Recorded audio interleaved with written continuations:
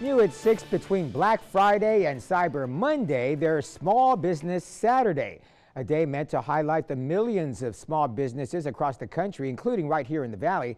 Patrick Shelvier has more on this. It's an initiative dating back to 2010 aimed at encouraging shoppers to support local businesses like Jackson Street Antiques and Yaya's Closet. We want to stay open and bring more and, give back to our community in different ways. We were built on small businesses. The large chain stores didn't exist.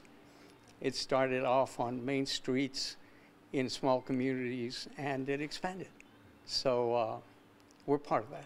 According to the Small Business Administration, last year, small businesses helped create and retain nearly 1,400 local jobs to 162 businesses in the Valley.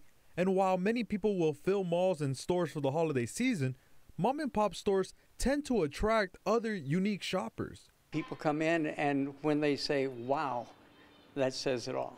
That gives you the impetus to continue on through the hard and of course the good times. You come into our store, we only have a few of one particular style. So it's something personalized. It's not something that you're going to find everywhere else. They also offer up a deal they say you might not find anywhere else. You're going to find a smile. You're going to find, a very calm environment. We offer, refreshments here. We have, music. We just want it to feel comfortable and a relaxing shopping experience. Christina Flores is from the Valley, but right now she calls San Antonio home. She says she enjoys shopping at small businesses, whether it be for the smaller lines or even the top quality items and customer service. I think small businesses are often forgotten.